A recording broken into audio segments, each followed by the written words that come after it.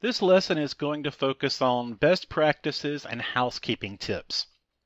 Select your assembly, right-click, and select Assembly Properties. Go to the Construction tab and start looking at the construction of your assembly.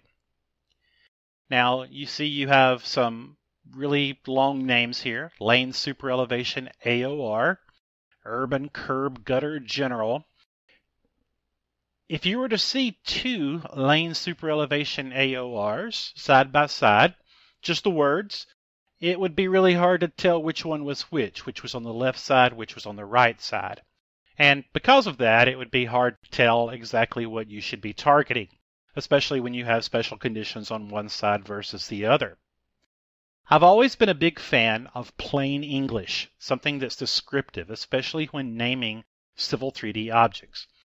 There are instances where letting the naming templates take over, it works well, but for something like this, when it's very intricate, you have a bunch of decisions and things like that that need to be, logically stated, it's best to go in and use plain English.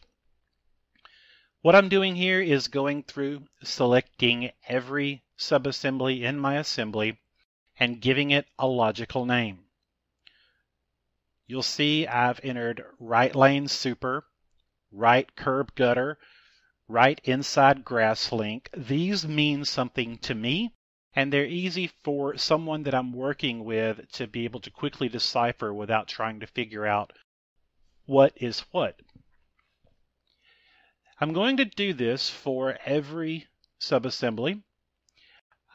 You'll see that I'm going to give a couple of these more descriptive names. This is my right conditional cutter fill cut, and that's because I'm going to have 3 right conditional cutter fills.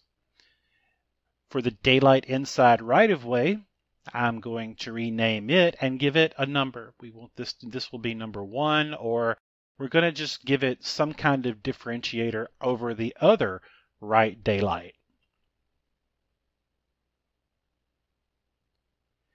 So I'm going to wrap this up on the right side.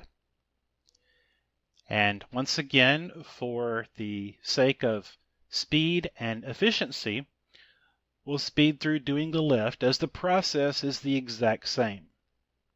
Just make sure that all of your subassemblies are labeled with something that's easily recognizable and you're able to differentiate between the right side and the left side of these.